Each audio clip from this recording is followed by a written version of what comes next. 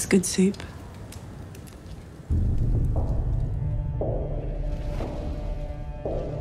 Hello everybody and welcome back to another episode of Nerd Soup. I am Beau Oliver, joined here today with Aaron the Nerd Soup Monkey, and we are back to review the House of the Dragon season finale, The Black Queen. Here we are already at episode 10. Feels like these last 10 weeks have gone by so quickly, at least for me. But for the most part, I've enjoyed this season very much. There are definitely some things that I took issue with in this episode, but I thought it was a very satisfying season finale that sets up season 2 and ends on a cliffhanger, and I think we're going to see some character transformations in the coming seasons because of the events that happen over these last 2 episodes. Really gets the ball rolling, like I said, for future seasons. But I don't know, what did you think about this finale? No, I really enjoyed it, and I think this is definitely an episode I was looking forward to, especially after last week seeing the Blacks' reactions to the Greens usurping the throne and putting Aegon as king. And I think it played out very well. I think, you know, I've already seen some people have some complaints, and we'll talk about that and discuss it later. But overall, as a finale,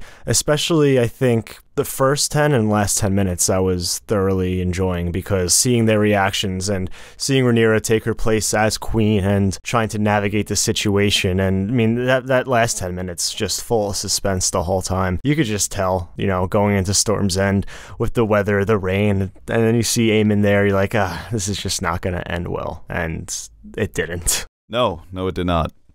I guess, you know, from Vhagar's perspective, it ended well because she got a little snack, but for her little tum-tum. But, you know, Luke and Aemon, on the other hand, not great. Yeah, the way that was shot was terrifying from Luke's perspective too, just landing there and seeing that big dragon off in the distance. To me, the idea of giant creatures is so terrifying to me. It's like when the world serpent shows up in the God of War. It's just this massive creature. You're like, holy shit. That's how I felt for Luke. I mean, the perspective change. Like when you see Luke's dragon, it's the dragon, you know, it's a nice dragon. And you just see Vhagar and you're like, what the like, yeah. They're not the same species. No. Those dragons, unless somehow they die in battle or they're encaged, they're going to keep growing. Yeah. So Vermax is basically just a little baby. Yeah, Vhagar is absolutely terrifying. But yeah, I think the most interested I was going into this episode was, you know, Rhaenyra's reaction to everything. Obviously, they start off with that conversation with Luke, basically talking about his place in all of this, how he's a little hesitancy and has a lot of parallels with the younger Rhaenyra about not really wanting and not being sure of himself of being Lord of Driftmark, or if he's ready or capable of that. And I think that was obviously intentional, because Luke is definitely more prevalent in this episode than, say, Jace. And Joffrey is just there sometimes. But definitely getting more insight into Luke makes the ending a little bit more, it wasn't sad enough, but I think the moment shared between Rhaenyra and Luke makes that all the more saddening to watch. Right. And I think circling back to a criticism I've had is that the time jumps hurt moments like this. Mm-hmm. Even though the moments are very good, that's how they're sort of patching it up, is because the performances between Rhaenyra and Luke are very genuine, and you feel like they are mother and son, that they've had a loving relationship. These are conversations they've had before. But I sort of would have liked to have seen that play out maybe over the course of a season. But they did such a good job of casting the Valerian boys. They've got this sort of high school Letterman, the Strong boys. They've got this sort of high school Letterman jacket vibe to them, that they've good at sports, and they come from a rich family, and everyone's sort of jealous of them, and they know that, but they try and keep themselves humble, even though they are a little cocky. I think you see some of it more in Jace, and Luke trying to sort of live up to his older brother being a bit better at him at sword fighting and more confident. You see that Luke still has that, you know, he grabs Rhaenyra's hand before they have to leave, so he's coming of age, and then he's not at the end there. But yeah, it's a very good scene, but it's like I keep imagining in a different timeline we got to spend an entire season with Jace and Luke, and then this is the end of his arc for a season. But yeah, that was a good scene, and Rhaenyra still has, people have this perception of her that everything comes so easily to her, that she's perfect. That's what he calls her. And we know that that's not necessarily true, that we saw all the trials and tribulations she went through. So yeah, he's feeling the weight of his responsibilities, and she wants to lift that weight off of him. It's a scene that we'll never see with Alicent and her children. So just the contrast there, that Rhaenyra has a way healthier relationship with her kids, that she can sort of take off the mask and be motherly. It's not always about duty, it's just about reassuring your love for your child and how far that goes for them. So that's, yeah, it makes the ending even that much more heartbreaking. I guess I wanted more heartbreak. I mean, he got chomped. Hungry, hungry hippo style. Yo, straight up, like, fit in the Vagar's mouth. Yeah. She's a big, big girl. Well, Luke is just, just dead on impact. I hate to be that brutal about it, but he just got chomped. No, yeah, Wehrmacht's just kind of, the way it ripped him apart, dude. Just fell to the ocean in pieces. Confetti. We'll get back to that. Yeah. No, but another childbirthing scene that was maybe takes the cake as the most uncomfortable, which is unbelievable to say. They kept showing the dead fetus. I looked away.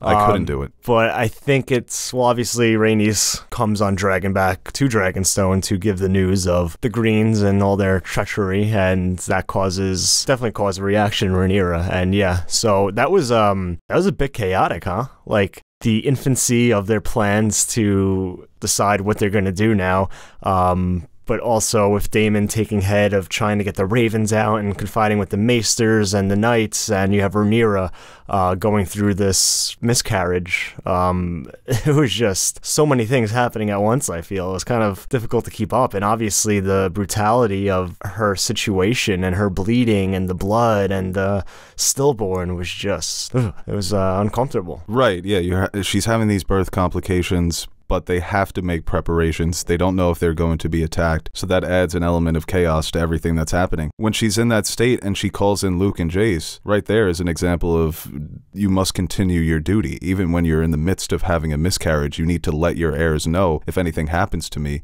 you guys are the ones who inherit my power, and all decisions should still be going through me. So there's sort of this rift between Daemon and Rhaenyra, and I think that was an interesting choice, making Daemon so he was itching for war, itching for conflict. When he gets the news about Viserys, he claims that Alicent and the Greens had him killed. Last time we saw him, he was so spry. Jogging to the throne, he made that speech, he was in good shape. Yeah, right. Yeah, he fucking skedaddled right up there, didn't need any help whatsoever. Yeah, oh man, they must have murdered him. He was going to take out his knife and kill Vaemon. So, I don't know if they've dumbed Daemon down for this episode to create sort of artificial, inauthentic tension between Rhaenyra and Daemon, because we haven't seen this much tension between them before. And I guess when you're in the midst of, when you know war is coming, when the storm is coming, I guess characters can change, where they can act out of character and the instincts take over. He's always been a warrior and a fighter, so in his mind, he's thinking, we need revenge. This is something that they've stolen from us. We need to get it back right away. He's in a hurry here. He's got all these plans about how we can snuff out the Greens, heads on spikes, and take back the Iron Throne within a few weeks. And Rhaenyra's like, slow down there, pup. Well, look, Daemon's always been very impulsive and chaotic, and we've seen many different sides of him. I think the intention here was to give all of that impulsive need for action, throw it on Daemon, and present Rhaenyra as more collected and rational in this moment. And I don't think that's a stretch by any means. I mean, Daemon, I love Daemon as a character, but I think people are hyping him up to be this romantic type, misunderstood, when I think the answer is what we see in this episode, is that he is chaotic, he is impulsive. Sometimes he lets either his angers or frustrations get the better of him. And obviously with that moment with Rhaenyra and choked her, I don't think that's something that necessarily shocked me. Like, this is out of character for somebody who's, murdered his ex-wife. Oh, no, it was the horse. Come on. I think some, Daemon fans have been upset, in the moment when they cut that embrace with his daughters after their mother died. And here, where he can show a little bit more sympathy. Do you want to speak to the Maester, my prince?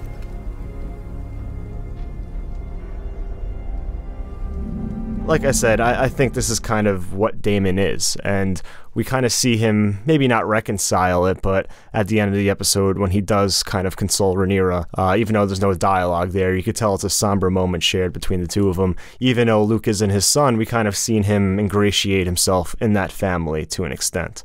So yeah, I think it just further complexes Daemon. He was getting a little annoying when he kept cutting Rhaenyra off and kind of taking control of the situation like he's in charge.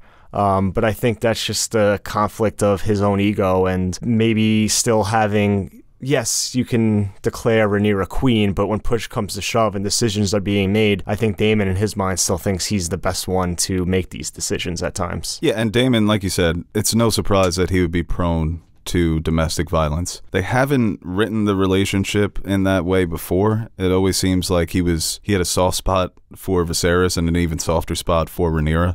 So I think maybe it was a little jarring. And Daemon seems like a character you wouldn't put anything past him if there's a point to it. So the first introduction we have when he takes the city watch and he's killing all those criminals, he's trying to establish his power. Yeah. That it's not going to be that easy to get rid of me because I have men who are loyal to me. No, there's always reason to his impulses. Even though he doesn't act in it in maybe the most civilized way. Right. There is a cause and effect, so to speak. Here was something that kind of just happened out of just pure impulse that really had no, like, he killed his wife because he wanted to be with Rhaenyra and get out of that marriage. He killed those people with the City Watch because he wanted to establish some type of law and order and clean up the streets. There's always been a reason for his madness, let's say. Here it was kind of just thrown in there, I feel. But it doesn't shock me, because I think when you romanticize these gray characters that have proven to do bad things in the past, I mean, I'm not surprised that they continue to do bad shit, and can also be, in other scenes, show some goodness to them as well. I think that's what Daemon is. Right, but they've definitely made changes to the character of Rhaenyra, where in the book, we definitely saw it in the first 5 episodes with Millie Alcock's version of Rhaenyra, where she is a bit more fiery, and now they're trying to paint her, like you said, as more collected and reasonable, not wanting to plunged the realm into civil war. But I wish they took some of the fire out of Daemon in this episode and poured a little bit more into Rhaenyra. And you see it at the end of the episode, so maybe that's where that character is heading. Yeah, I think the intention is to save it to season 2 and making the death of Lucerys her point of, okay, now it's time to fucking burn them alive with my dragon. Maybe not to that far extent, but give her more of that fire. Where and peace is over, you killed my son, the time for peace is ended. But don't Daemon and Rhaenyra have these conversations about Viserys' death and what possibly may happen? Otto was prepared for it for years. So for him to hear this news and to become so reactionary to it was a little, I think, inconsistent with the character. You would think that a character as smart as Daemon and Rhaenyra would be prepared for this, and they would be more on the same page. Maybe my expectations weren't met because I was anticipating a more united front with Team Black. I think the events of episode 9 made me, like you said, very interested to see how they would respond as a team. And so in episode 9, you saw the infighting with the Greens, and now there's some infighting with the Blacks. And I don't know if maybe it was something that they could have avoided and still made it a great episode, because that ending is really what brings it home. I said it on the last review, and maybe I'm just mad because they've contradicted my thoughts on him, that even though he does horrible things, he still serves Rhaenyra. I don't know, maybe I just wanted them to be a bit more united. Like when she gets coronated. That was a great moment. Yes, that was very good. We're all going to bow down to Rhaenyra, and I think she had Viserys' crown. It reaffirms her resolve. She was a little shaky, obviously, in episode 8 when she's asking Viserys about the prophecy and should I continue with this. But she's seeing all these people that believe in her. The realm's delight. So there are, like Beastberry said, Rhaenyra's got friends, she's got allies, she's got dragons. She's a very well-respected and revered figure in the Seven Kingdoms, and I don't think Daemon should be above showing her that respect that I think the character has earned. So some of the tension between them, it feels a little contrived. Like when Daemon's threatening the Kingsguard and he's got Caraxes by his side, it shows that, yeah, he is impulsive, he is unhinged, he can maybe take things too far, but he's still doing it for Rhaenyra, so... Even when Otto comes and he says, like, everyone's seen it, like, once Aegon was born, everyone saw it besides you and Daemon. Like, I think that speaks... Oh, you and your father, yeah. Yeah, you and your father. I think that speaks to kind of... Maybe they knew shit could have gone awry, but I think at the end of the day, they were confident in their position, and it was kind of set in stone for them, which you can say that's maybe... Makes them seem a little bit too naive. Yeah. But I don't know. I think when they get the news from Rhaenys, and by the way, Rhaenys kind of... That's why I wasn't getting too caught up in what happened at the end of last episode. She basically confirms that kind of the things we were saying, that it's not her war to start, and And you even see Rhaenyra's reaction where she doesn't know what to do at first. So for Rhaenys to pull the trigger last episode and basically force her hand into a war that she's not even comfortable starting in this episode, I think that all kind of comes together nicely. But when Rhaenys gets there, like the clock, they're already behind. So I think seeing them kind of scramble and maybe not being on the same page kind of is maybe something natural, because they're already behind the loop here. They got to get these ravens out 2 days after, you know, and I think that kind of forces their hand, especially with getting Jace and Luke out as fast as possible to kind of cover grounds. And so I think it is a bit of a scramble here, and Rhaenyra has to decide whether she even wants this. And I think that's kind of where that disconnect comes between her and Daemon. Yeah, that is a good point, that it is sort of this mad scramble. The Greens have been making all these preparations. But that's the scene when she is crowned was a great moment for her character. Like I said, it was an emotional moment. And I love how Rhaenys is the only one not to bend the knee. She sort of got this pass because she was supposed to be the queen. So I guess that's the sort of unspoken respect that they have between them. Imagine she beheaded her. I was thinking that. Yo, bend the fucking knee. And she gets to wear her father's crown, so. And the contrast between Kristen Cole crowning Aegon versus Sir Eric, it was way more honorable. Yeah. And the way he crowned her and just reaffirming his oaths. So that was a great moment. She was a little bit nervous, a little jittery to start that first council that she has. No, that's the litmus test right there. You have surrounded by... Everyone's looking at you. Men of the realm, pretty much. Just, you know, in this world probably has some hesitancy about a woman ruler, a queen. So it's really important for her to establish that she's in control and she knows how to handle this type of situation. And I think Daemon doesn't help her at all by constantly undermining her, and I think Rhaenyra realizes that and tries to take control of the situation. But yeah, I think that wasn't a great look for her first introduction with Daemon kind of constantly either not opposing her, but trying to take control at the same time. But I think she slowly, not slowly, but gradually picks up more confidence and becomes more comfortable as her place as queen throughout the episode. Right, and I think the reason why, I hate doing this, but what I would have liked to have seen was Rhaenyra taking charge and having some of those qualities that Daemon have. It could still be them trying to play catch-up, but allow Rhaenyra to be the one who's pressing them, being more confident in that moment. Maybe that's something that could have changed. And like you said, eventually she does become more confident, and they're trying to paint her as the level-headed queen who is going to hear out Otto's proposal, hear out Aegon's proposal, consider this offer for peace. Because, like she said, when dragons go to war, everything burns. So those aren't decisions that you need to take lightly. All right, guys, before we get to the second half of this review, I want to give a quick shout-out to our sponsor for today's episode, Smile Brilliant.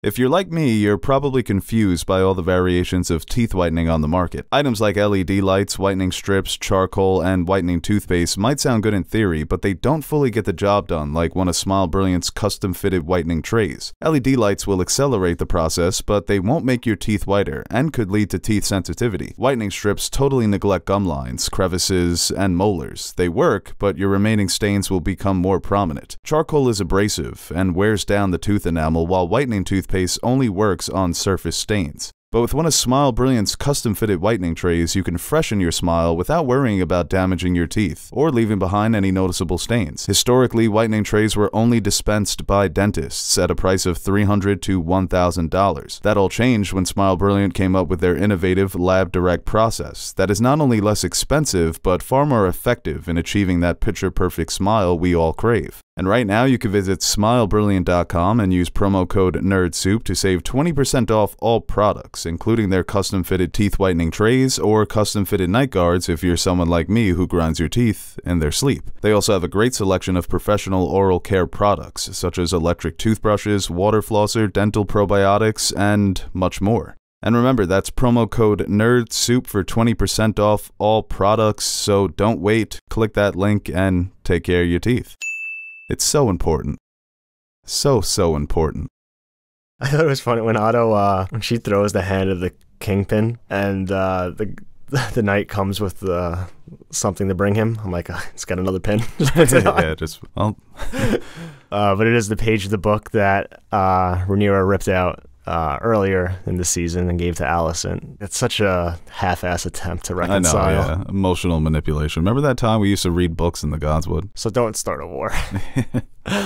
I also think, that with House Valerion, I guess a lot of people knew they were going to side with Team Black, but they kept their allegiances a bit of a mystery. Rhaenyra and Daemon are assuming they're going to have the Valerion fleet, and Rhaenys is in the background like, oh, okay, that's quite the assumption. Oh, my fleet? Right. Oh, okay, we'll see. And then Corlys does come in and he reaffirms his vows. I thought that was a great back and forth when he says, oh, Otto broke his oath, and Rhaenyra goes, yeah, that's the same oath you swore. Are you ready to break it right now in front of your queen? Nice moment to see, similar to the coronation, where once again, reaffirming the support and reaffirming the trust that they have in Rhaenyra, even though they think she's complicit in their son's death. Yeah, even that conversation between Rhaenys and Corlys, I thought that was a nice moment between the characters. Obviously him hearing the news of everything that's been going on since he's been away, but how she just felt abandoned. And I think Corlys having that moment where his ambition for the Iron Throne has just caused nothing but devastation. I know, they've done all this for just and they nothing. Just want to be out of it. But I do think was it Rhaenys who uses their granddaughters, right, and Jace and Lucerys as kind of their motivation to join the fray, because as long as they're alive, betrothed to their grandchildren, that they're a threat to Aegon and the Greens. So they kind of have to join. A civil war is about to break out that could possibly kill all of your future heirs, and he's like, let's retire. Let's just move to Florida. Get one of those really nice homes. We've saved up. We've done well. Well, once again, the time jumps. I don't get the impression that these are two people who lost everything. I get the impression that these are two people who are ready to go to war and do some cool things. They seem fine to me. Even though I love the actors, and I thought this was actually the best performance Steve Toussaint has given as Corlys. Like I said, the back and forth with Rhaenyra, the way he's questioning her, still asserting his power. He knows how valuable he is to their cause because he's got that Valerian fleet. So it's sort of the job interview where he flipped it on its head. What do you do for me? Even though I know that even though I know I have to protect my grandchildren, but still, what are your qualifications? Well, they know how to make an entrance. Obviously, at the wedding, that was such a badass entrance. But even here, even though their family is basically non-existent, there's like 4 of them that come now, as compared to when they had this grand entrance and they had this large showing of strength. But now you have Corlys a little bit banged up, but he still makes that impact right away. And I think that was my favorite scene of the episode, him swearing allegiance and kind of them laying out the groundwork of, wait, we actually have the advantage here. Cut off all the trade routes. They have a plan in place. They can lay siege to King's Landing and, maybe war in theory, but like not this type of dragons burning each other and masses dying and putting the kingdom to the torch. What Rhaenyra desperately wants to avoid, they can do it in kind of the most humane way, if that makes sense, by strategically placing their dragons and what trade routes they control and laying siege. I think that's definitely an avenue that Rhaenyra would prefer, but talking about the strengths they can garner in the north and the control of the steppe zones and, Rhaenys patrolling with her dragon, I think that was seeing everything come together in that moment for them, realizing that, yeah, we actually have the advantage. We have more dragons than them. We have the narrow sea. They have the west with the Lannisters, but what seems like they were painted as like the heavy underdog in the beginning, now they realize like, no, this is something we can do. We just need to get Storm's End, Eyrie in the north. Yeah, that gives them a boost in morale, boost in their confidence of their chances. And the split between Rhaenyra and Daemon is also about using the dragons. And he brings up the wild dragons that are living at Dragonstone. That was cool. He obviously goes to visit Vermithor, and he's singing to the old King Jaehaerys' dragon, who's massive. And I always forget the scaling, but he's up there with Vhagar. I think he's the second largest. Yeah, and some of the wild dragons are pretty big as well, and they named a few of them. They didn't name the cannibal. Can't wait for the cannibal. But like I said, Rhaenyra doesn't want to use the dragons just yet because of all the destruction that they can cause. And they keep talking about this idea that Targaryens are bonded to their dragons, that they control them. But at the end of the day, as Daenerys said, a dragon is not a slave. And we saw that with that final scene. The instincts take control. These are predators. So you may think that you have control of them, but once you put those bad boys on the battlefield, all bets are off. So I also got a kick out of Daemon telling Rhaenys what she was going to do, and Rhaenys is like, we haven't pledged. Well, we have Rhaenys' dragon. Yeah, we have Rhaenys' dragon. She's like, what? Do you? I have Rhaenys' dragon. I am Rhaenys.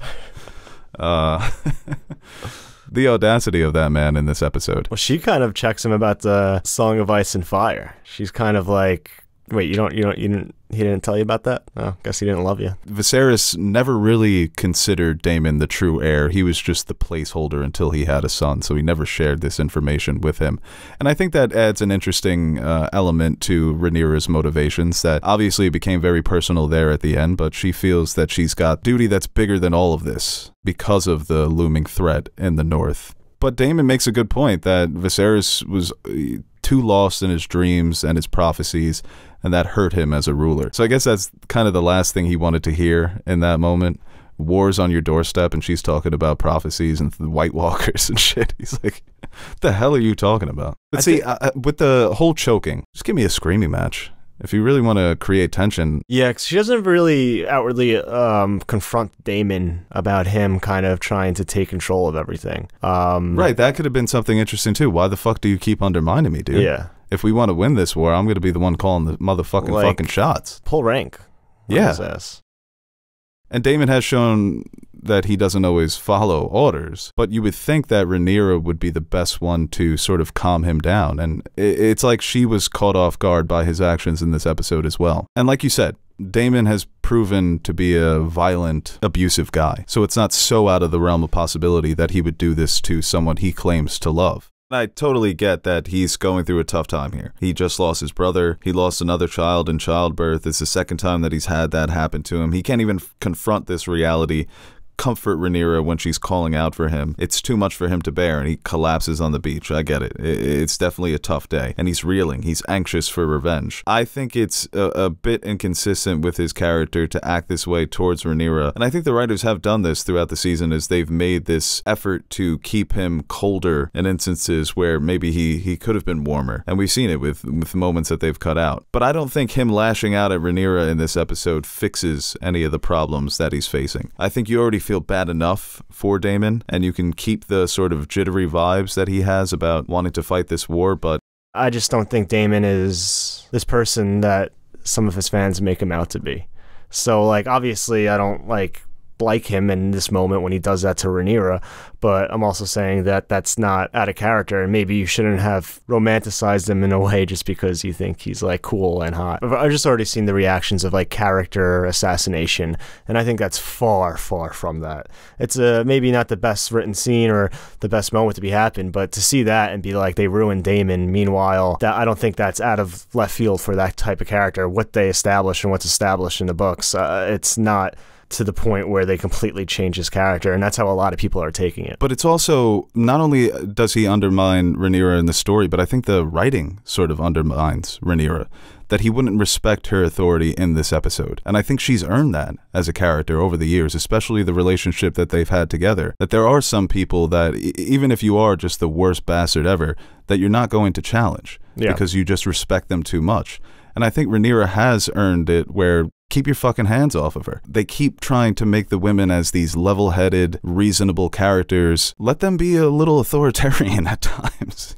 There's a tinge of fear there that I think Rhaenyra should command that they've stripped from her a little bit. I do think that character has not lost some of her fire, but I think it got reignited with what happened at the end. So I think we might see some.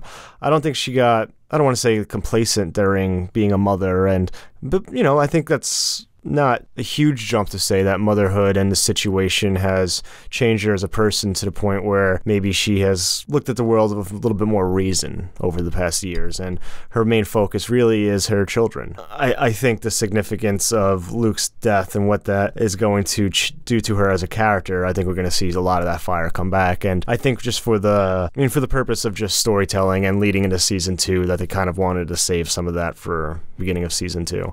What did you think about them recreating the scene on the steps of Dragonstone with Otto and Rhaenyra comes flying in, once again behind them? Yeah, I think that's... First time as an ally, second time as a adversary.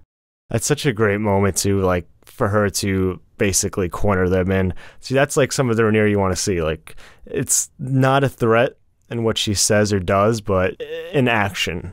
Like, it's a very veiled threat. Like, you're trapped here, and we can kill you if we wanted to. Right, and I think the idea of duality of people in these situations, I think it would have been better to just solidify the two sides of Rhaenyra, where she can be soft around her children and motherly and loving. But when it comes to be Queen Rhaenyra, she changes, she shifts gears a bit. And you see it in that scene with Otto. She shows her strength by showing up on the dragon. She calls him out. She throws away the hand of the kingpin, like he said. He jumps in after it. No, I'm just kidding. But I thought that was a nice callback to the scene that she did have with Daemon. And that's where you see the beginnings of the split, where Daemon, what the hell is that? That's a book you used to read? I don't like this. And I want more of that from Rhaenyra, because I think Emma Darcy's really good at portraying her when it's time to command a room. I think she's got that presence similar to Millie Alcock.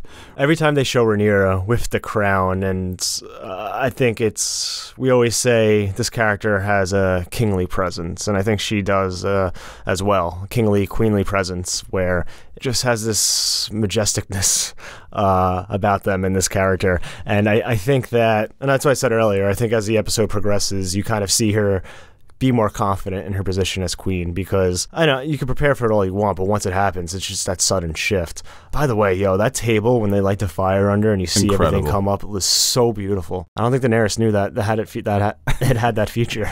It's got a lava feature? Yeah. That's why Tyrion was a terrible hand. But that's when they kind of start discussing, all right, we got to get to the Eyrie, we got to get to Craig and Stark in the north and go to Bourne. Yeah. And, did they pause for clapping? House Stark. Yeah, oh shit. It's my favorite moment of the episode. And obviously with House Baratheon. Sons of bitches. I did like that. Like, obviously, I think the focus is definitely more on Luke. And knowing what was going to happen, I obviously knew that was intentional. But even watching it, I was on the edge of my seat. My heart was racing. Yeah. It was just... I felt so bad setting for the him. Stage.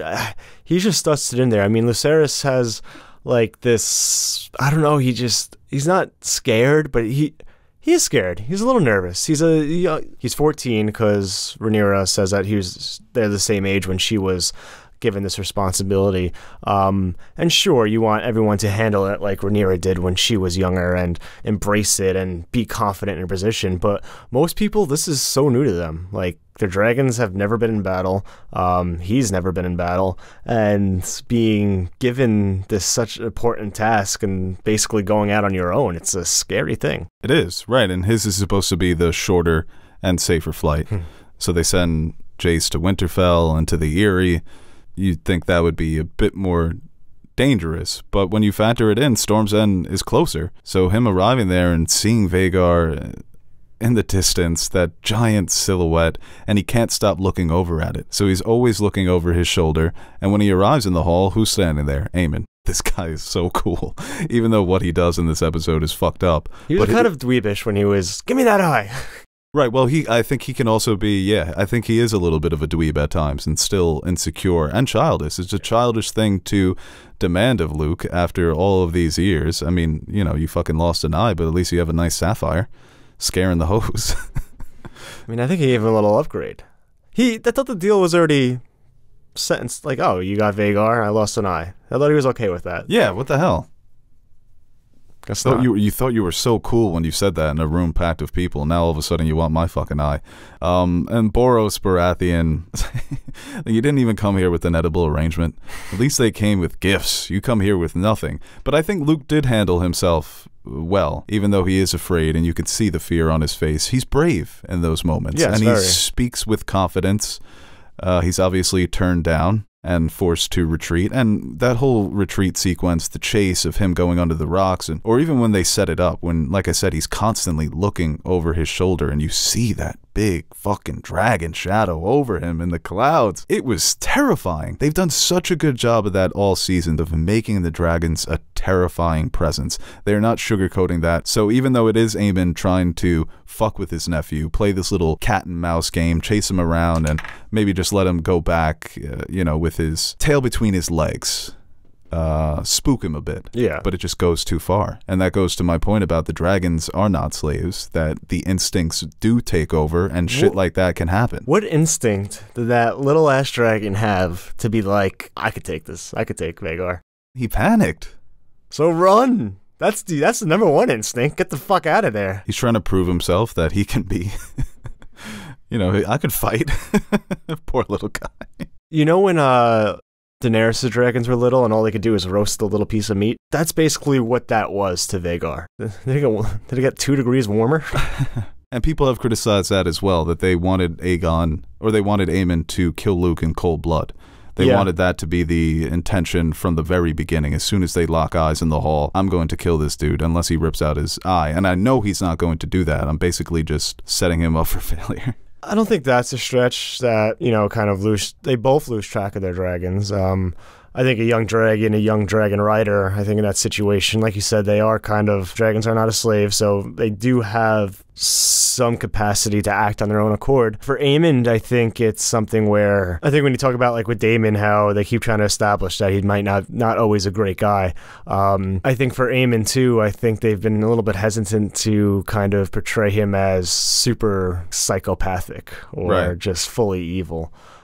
Because it is an accident, and he does I don't know if he regrets it or shows remorse for the situation. I think it's just him understanding, like, I just started a war. Yeah, definitely. And you drew first blood, so they have every reason to retaliate. But I think even if it is an accident, it's like dangling somebody over a roof and being like, oh, look, I could push you. Oh, he slipped. Yeah. You're still dangling somebody over a fucking roof. Yeah. If anything goes wrong, it could end tragically, and it does. So that, for me, I totally get where they're coming from. I think the scene still would have been really disturbing and unsettling if Aemon was just trying to kill him. But the fact that he loses control of that giant beast and decides to just rip through this young boy and rip the dragons to shreds, I'm getting chills just thinking about it. It is so disturbing and terrifying and frightening. You're going to put yourself in this position and then totally lose control of it. To me, that's a little bit more unsettling, and it makes my skin crawl. And you see the remorse on his face, and it could be more for, I just started a war and this is going to have grave consequences, and also, damn, I just killed my nephew. Yeah, we've had beef, but holy, I've never killed somebody. I've never killed family before, so that's could be a bit traumatic and maybe could lead him down this darker path, right? Where it's sort of like Jaime, where he felt like he had no choice with killing the Mad King, and he got called the Kingslayer. The Kingslayer, you're a terrible guy, and he was like, you know what? I'll just embrace it then. Yeah. So maybe Aemon just goes on to embrace the moniker of Kinslayer. Well, it's a hard defense when he goes home and he like, it was a total accident. It's like, yeah, we got word from Lord Baratheon that you were seen chasing after him with a knife, asking for give me that eye.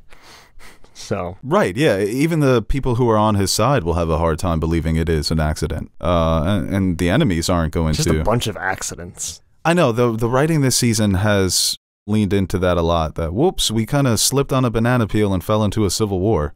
Whoa, whoa, whoa, whoa! But yeah, I don't know. For me, the scene still, I knew what was happening, and it still broke my heart. Even the more I talk about it, I said in the beginning that maybe it would have hit harder if we spent more time with Luke, but I sort of take that back. Even the more we talk about it, it's just this sweet young kid who's trying to do the best, trying to please his mother, do his duty as a prince, and they put him in this game where, you know, he ends up becoming the prey for the world's biggest predator. It's just a terrifying cat and mouse game, and shot so skillfully. The idea of being stalked by this giant monster in the sky, knowing that you can't really do anything, just trying desperately to escape through the storm.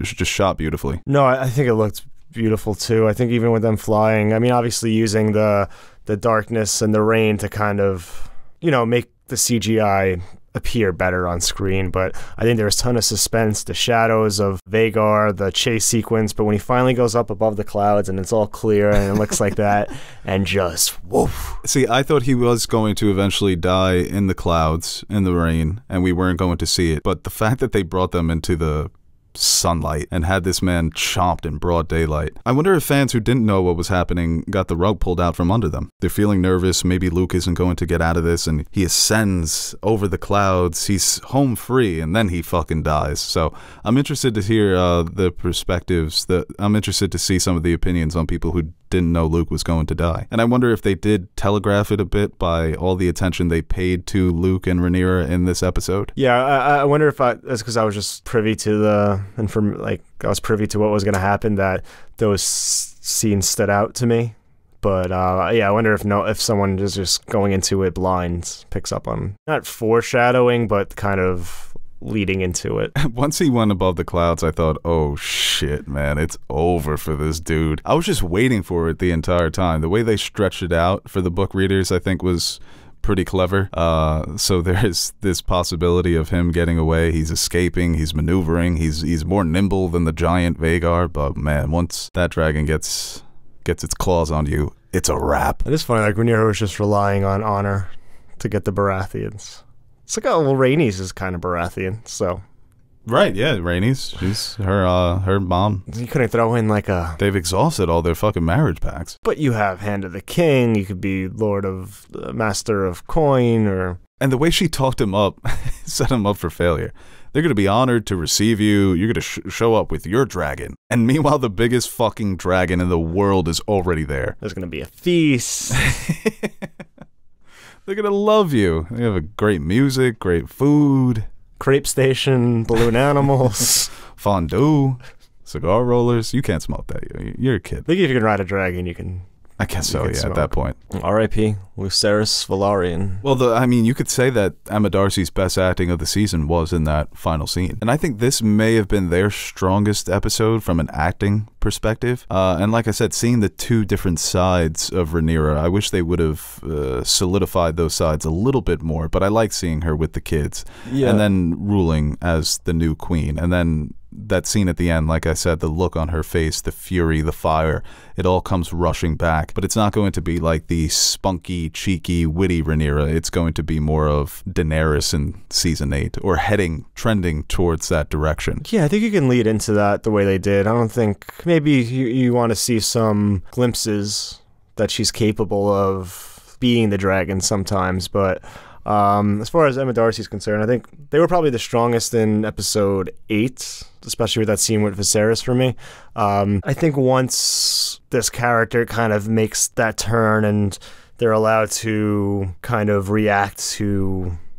We finally see the reaction and dialogue they have after Lucerys' death. I think that's when they'll be really able to kind of sink their teeth into this character and take it to probably a different level. Because we've seen the impact of how characters adapt and change to these crazy events that happen within Game of Thrones or House of the Dragon in the past. So this is probably up there for any, as a motivator, I think this is probably up there with any, horrifying action that's ever happened to any of these characters. Right, yeah. Losing your second son, who is only 14 years old, so being struck by tragedy can force characters to make drastic decisions, make things acting out of character. And I think the weight of that moment will be felt all throughout season 2. That's going to be the thing that gets the ball rolling. Now we have to wait 2 years to just see how everybody is going to react to this information from both sides. We got our Craig Stark moment. Yeah. It's going to be and she tells Jace... around the same age, so I think some people have been casting older, or fan casting a bit older actors, so... Yeah, I know, Henry Cavill. Yeah, I don't think we're going to get Henry Cavill. No. Because you can't... You could sell me on some of these ages and differences, but like Olivia Cooke being only like 2 years older than her children or whatever in real life, or the people who play her children... No way Jace and Henry Cavill are the same age. No, and I think you can get someone who's maybe in their mid-20s because Cregan's supposed to appear older than he actually is. He looks older. He commands that sort of respect. So you kind of want to get a manly-looking... Tom Holland. Oh, my God. No, get an unknown, get somebody who you can make into a star, but that's going to be fun for fans, too. We've got a couple of mentions of Winterfell in this episode. Mm-hmm. And the line about a Stark is never broken an oath. Like, trust me, the Starks are in our back pocket. Those motherfuckers take this shit way too seriously. Yeah, when we finally get that, like, Stark theme and see Winterfell again. Yeah, hell yeah. Winterfell with this new budget, right? See what it looks like. I think, if anything, the biggest criticism people may have of this last episode is maybe some of the character choices. I've seen a lot of Daemon so far, and I just don't want, like I was saying before, just to harken in on that one moment and be like, oh, now I hate the entire episode. But I think a lot of people have also taken that with the way Rhaenyra is portrayed, and maybe, like we talked about with Aemond's, like just kind of a culmination of 3 different characters that people have problems with some of their actions or how they were portrayed in this episode. which is fair. I think a lot of people who are just regular viewers who aren't too much into the backstory or the characters will just take this episode and be like, whoa, that was crazy. I didn't expect that. That was, wow, Damon, wow, he's kind of an asshole. Wow, didn't see that coming, but yeah, I kind of did. Whereas people who are more invested in the story and some of the characters may view it differently. So that's always an interesting dynamic. Yeah, we will see how people feel about this, and like I said, we will be back later in the week with our spoiler discussion. I think we're going to do a few videos. We're going to do one where we talk about the finale again, and then a second one where we sort of just recap the entire season. So that should be fun, and there's going to be a lot to talk about on both of those videos. Thank you guys for watching for this entire season. It's been so fun doing these reviews again, and we'll be back in 2 years for season 2. You think we make it? No. Talk about it. Well, by the way, infidelity. Damon is finding some side dragons. Well, I guess he's got this idea of we need more dragon riders, even though we have the dragon advantage. So he's prepping the big boy. Legendary dragon. So if anybody can get their hands on that one, I don't know. Maybe somebody will. We'll see. If I'm Caraxes, I'm not happy about it. Targaryens. What are you talking about? The Targaryens always banging other people. Sister wives, and how many fucking wives did Maegor have? You're like 9. We're talking humans here. Dragons, different story. It's like Jake from Avatar, just fucking hopping on that new dragon.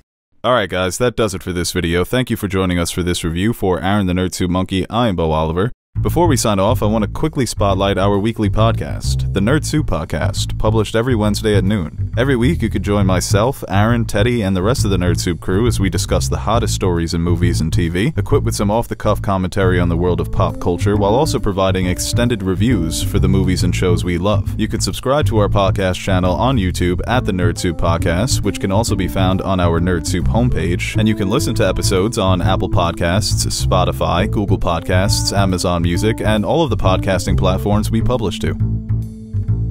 Thank you again for joining us on this review, and we will be back next week to review more House of the Dragon and some Game of Thrones content, so hope you guys tune in.